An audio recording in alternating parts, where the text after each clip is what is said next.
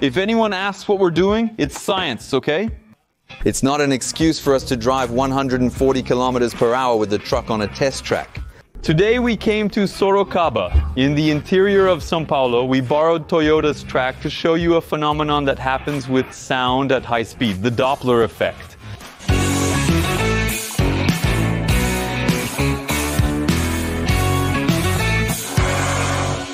Ibre, why does the ambulance arrive making a high-pitched sound, and when it passes, the sound becomes low? That's true. The ambulance arrives with a shrill sound, something like this. Wee-oo! When you make the noise of a car passing, you make wee-oo. Why, when the car arrives, the sound is shrill and it leaves with a deeper sound?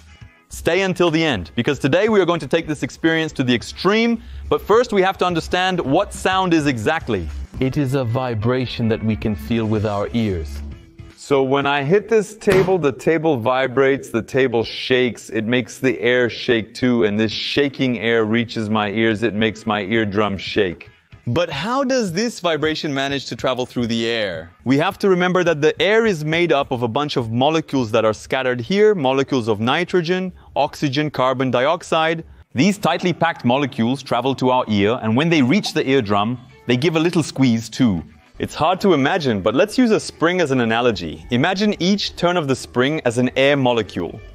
And here in my right hand is the speaker. The moment the speaker pushes, it makes this compressed part move. Just look.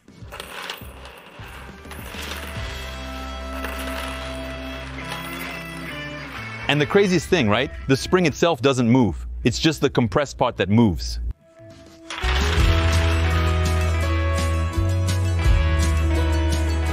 But there's a detail. The speaker, it doesn't just give a little push, it vibrates, it keeps going back and forth. That's what a vibration is. It's not just once that this compressed part reaches our ears, it arrives several times per second. So if we could take a picture of the sound, what we would see is something like this, okay? These little balls, these dots are the air molecules. There's a moment when they're going to be closer together. It's the part that was compressed. It's like in the spring, that part that's tighter there, and they're going to move. They're going to come out of the object that's making the sound from a speaker, from the loudspeaker, for example, like a bubble that's getting further and further away. Each shell of the bubble is this, see? And this is what we call a sound wave. It's as if each of these little strips were those ripples that form the moment you throw a stone in the water. When we hear a sound, then, it's these waves that are reaching our ear, and then there's a detail. The more waves that arrive, in other words, the faster the vibration, the sharper the sound will be. Look how cool that is. In this app, I can simulate a 500 hertz sound. What does 500 hertz mean? 500 waves arrive every second. Listen to their sound. I'll now double it to 1,000 hertz, meaning 1,000 waves arriving per second. Do you want to hear 2,000 hertz?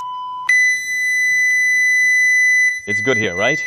Already understood. And now, since we've understood all of this, we can figure out why a car makes a higher pitched sound when it arrives than when it leaves. When an ambulance is stationary, it emits sound. The sound travels through the air as if it were a soap coming out of the ambulance in the way I've drawn here.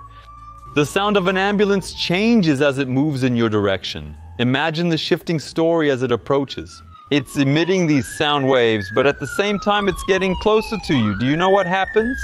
These waves, they get closer to each other. What waves get closer to each other? It means more waves per second reaching your ear. It means a higher pitched sound. And the coolest thing is that when the ambulance passes, the opposite effect occurs. It's emitting sound, but it's getting farther and farther away from you. It's as if the sound waves are trying to reach you, but they're at a slower speed. Fewer waves arrive. And then the sound gets deeper. You can kind of see what I'm talking about if you imagine a duck walking on the lake. It's causing those little ripples very similar to sound waves. In front of the duck, the waves are very compressed, and behind the duck, they become looser. They get further apart from each other. So if that were sound, in front of the duck, it would be higher pitched. Behind the duck, it would be lower pitched. And the cool thing for our radical real-life test is that the faster the car is, the higher the sound will be and the lower it will be after it passes. So this difference, as the speed increases, becomes gigantic. What would it be like above 100 kilometers per hour, for example? Wait a minute, before we go to the test track, let me teach you a way to do this experiment at home. You will only need 3 things: a Bluetooth speaker, a cell phone, and a very sturdy cloth bag. On the cell phone, you can put a song. I'm going to try to do something a little cleaner so it's easier to hear. I'm using a tone generator. It's called Tone Generator. You can download it, Tone Generator, in your app store. I will play a frequency of 440 Hertz. It's the A note, just look. The cell phone is already connected to the speaker, okay? What I'm going to do then is simply spin the speaker above my head. You will hear the sound approaching and receding repeatedly, like an ambulance passing by. We will essentially simulate an ambulance driving past. I turned off my microphone. Now the microphone that's working is there on the cell phone that's recording, and I'm going to turn it up to the max. Will it matter? Should we go? Oh, you can already notice a fluctuation. I'm going to increase this speed.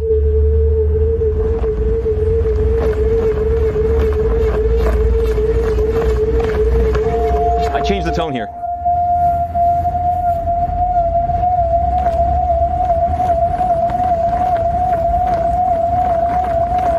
Yes, it's easy to do, but use a strong bag because I don't want comments saying that the speaker flew into someone's head, okay? Let's go to the test track. So we headed to Sorocaba, which is not only the city where I was born, but also where we filmed the Let's See of the car, showing how the Toyota Corolla Cross is made. This time they lent us the test track, where we can drive up to 140 kilometers per hour. And they also provided 2 cars where we will set up our equipment.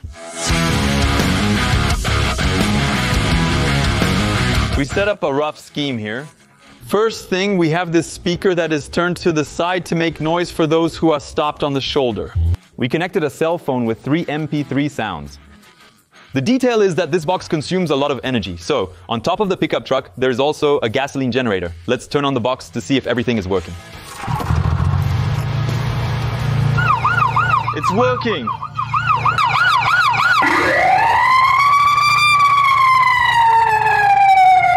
It's the high-pitched sound that's not going through. Can you hear this sound loudly? Can you hear this loudly? No, it's very low, but I can hear it. I'm not that old. Hold on. Well, then we don't have 3 sounds anymore. We only have 2 because one can't be heard properly. But we brought something a little stronger than all of this. It's an industrial siren, which, for a change, I bought at an auction. I don't know where it came from, but its sound is very, very loud. On Manual do Mundo, we turned it on indoors, but had to switch it off right away as it was unbearable to remain in the room. I'm unsure how this sounds after running for some time. Let's test it out.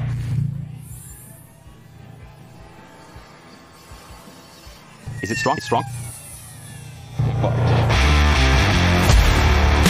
Just reminding you that in this first semester, we are launching 2 books, the Big Book of Biology, which is part of our collection that has the Big Book of Science, Mathematics, History, Chemistry, and the Mysteries of the Universe, which is a beautiful astronomy book for those who want to take the first steps in this knowledge of space, okay?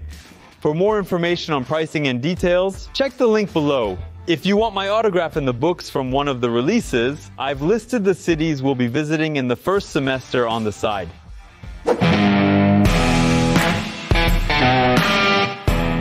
The first test we have to do here is to see if the car reaches its maximum speed in front of where I'm going to stop. So as we are on a test track, we can go much faster than on a normal track. Here the maximum speed is 140 kilometers per hour. And let's see if it reaches 140 there, 100. 120. 140 will be good. I have a recorder with a directional microphone. This plush is used to reduce wind noise. Danny will go first at 80 kilometers per hour with the siren on to see if we can already notice the effect. Let's wait for Danny to stop here so we can plan our approach. We can't keep the siren on too long. The Toyota factory is nearby, so keeping the siren on will make people think an ambulance is passing and worry them. First time, 80 kilometers with that long siren. It goes 80, 110, 140 to stay in the middle there. Start at 18 miles H and accelerate to reach 87 miles H by the beginning of the track. The track is about 1 kilometer long and we're just past the midpoint. I think we'll hear it from here when he starts it up at the beginning. Let's see.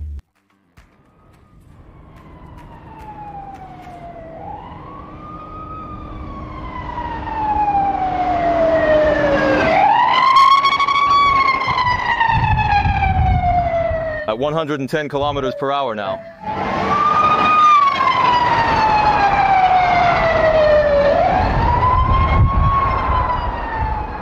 I'm considering this wee-oo thing. It's a very big variation in tone, and you can't really notice it right when the car passes. Let's see now, 140 kilometers per hour, if it makes any difference, and then the other sounds. Because this one, to me, isn't very interesting. We came all the way here for this.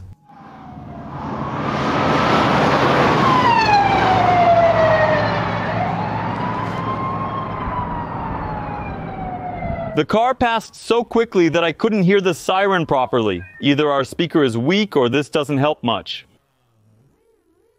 Switch to the yo siren. The idea is that when the car approaches, the siren gets high-pitched, and when it passes, it gets low-pitched. The problem is that the sound naturally varies in tone, getting high-pitched and low-pitched even without the car passing, causing confusion. Let's now listen to a different siren, one used when emergency vehicles are in tight spaces or jammed traffic.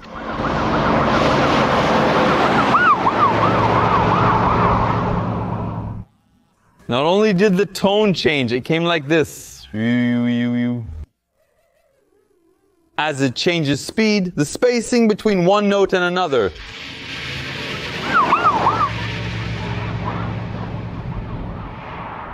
The sound of the car wheel, it influences a lot. You can't hear the siren very well when the car is near. So now the editor will put the comparison of the sound coming and the sound going away for you to see one thing glued to the other, how it is very different.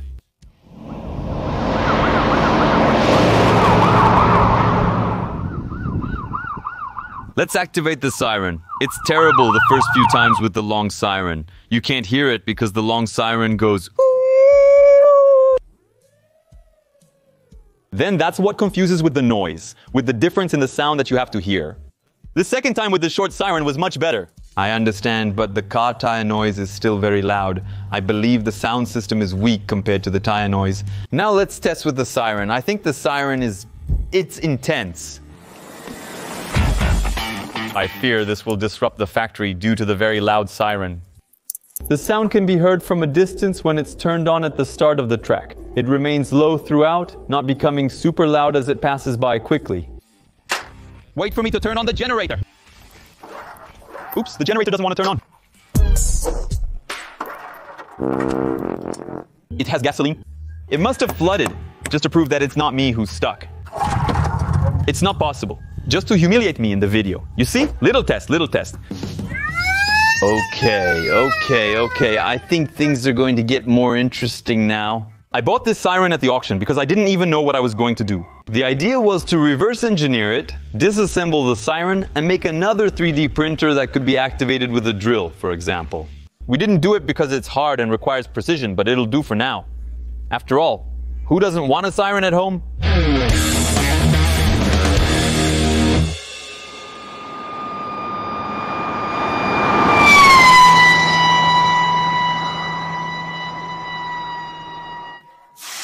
Perfect. The Doppler effect is approved at the limit of 140 kilometers per hour. If this isn't worth a thumbs up, I don't know what is.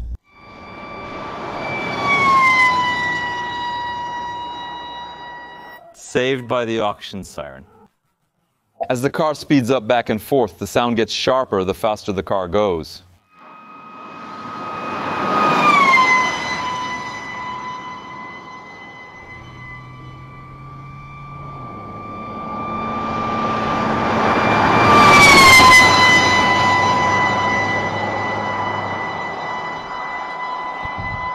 I don't know if you'll be able to hear it. We'll have to clean up the sound, digitally process it, but I think you can feel an acceleration, a ramp. It gets sharper and sharper until it passes by us and becomes deep again.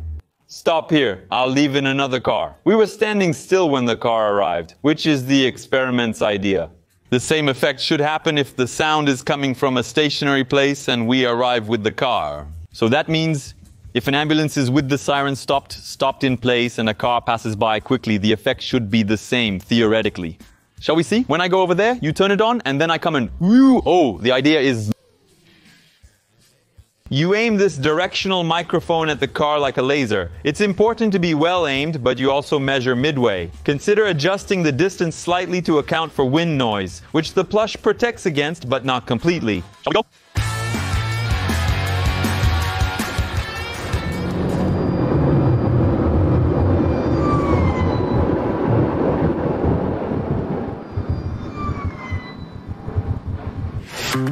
The siren burned out. Wow, smell that burning. This is scorching hot. We lost the siren. Maybe I'll reverse engineer it to make one at home. But most importantly, Doppler effect proven in practice at 87 miles per hour on a test track. It's not every day you see a video like this. If you like this kind of video, please subscribe to Manuel do Mundo. We work hard to bring this to you. Deal?